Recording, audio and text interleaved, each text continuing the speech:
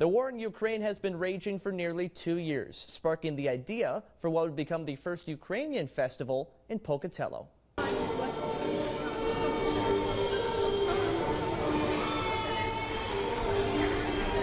Yesterday's festival also served as a fundraiser to raise funds to send 300 tourniquets to the war front and other medical supplies, a goal they were able to not only meet but surpass. The event showcased Ukrainian food, music, and traditional dances.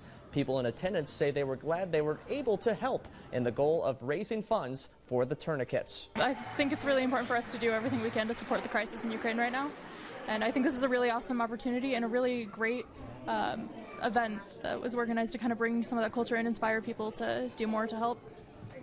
Yeah, I think this is a great event because at the very beginning of the war, everybody was donating and everybody was trying to support, but now it's been going on for a little bit over, is it 2 years now? At least a year and a half. A year and a half, like almost 2 years. So I think this is a good reminder that the war is still happening and people still need, Ukraine still needs help. Lena Kontor helped put the festival together. She says it means a lot to her and to all Ukrainians. She was also grateful for the community support.